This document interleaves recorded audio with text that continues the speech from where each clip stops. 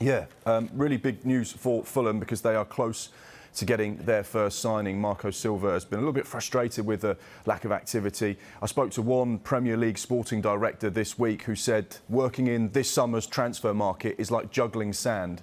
It's really, really difficult at the moment, and a lot of clubs are finding things very difficult, apart from those at the top end. But we know that Fulham have agreed a deal with Sporting Lisbon for the 26-year-old holding midfielder Joao Palhinha. The fee is believed to be around £20 million. We're not expecting any issues with regards to personal terms or a medical. That will be done within the beginning stages of this week.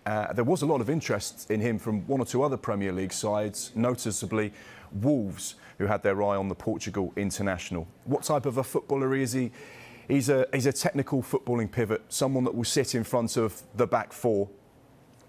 So this is going to be a real presence in the middle of the park for Fulham. He's a big lad physically as well, so he'll be able to cope with the rigours of the Premier League. So that's a really important signing there with regards to Fulham. And then moving on to another one of those sides that got promoted from the Championship last year, Nottingham Forest. They have agreed a deal for Julian Biancone, the 22-year-old right-back from Troyes. The medical has been completed. The personal terms have been agreed. We know that they were looking for a right-back off the back of Jed Spence, going initially back to Middlesbrough after his loan spell. Now he looks like he's heading to North London. That deal's still not completed, but we know that Steve Cooper was desperate to try and find a replacement for Jed Spence.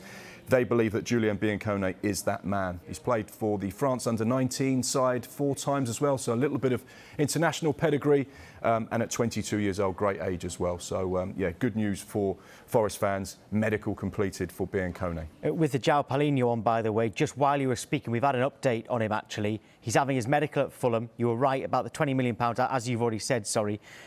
Personal team terms have now been agreed. So that's just happened in the last few minutes, and a formal announcement is expected soon. So that one is moving quickly. It looks like Fulham are going to get their man in central midfield in Joao Palhinha. Mark, for now, thank you.